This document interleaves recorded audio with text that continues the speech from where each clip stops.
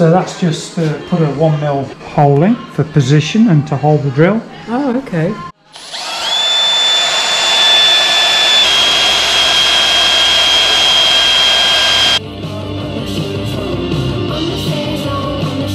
Yeah, so this is the finished one-piece injector. It has the optimised pattern in the middle. The middle holes are straight through and the outer ring are angled down to meet into that ball, giving roughly a 6mm thick wall at the end. So it's pretty solid and it will take 1000 psi hitting it. Also, this is the pressure switch. This has a hole down and then 90 degrees it's met that hole, and that of course is in the combustion chamber. It sits underneath an igniter,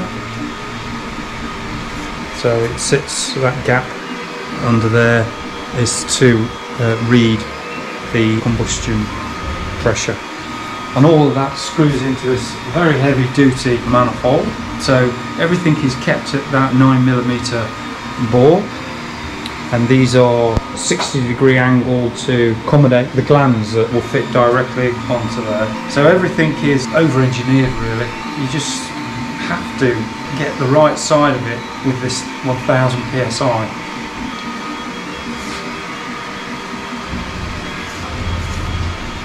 They will screw like so onto there, and then. So you've made these as well? Yeah.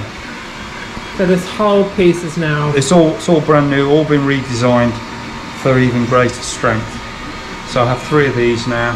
We'll see how they work out for us. Yeah. It's best demonstrated with a water jet, what's going to happen.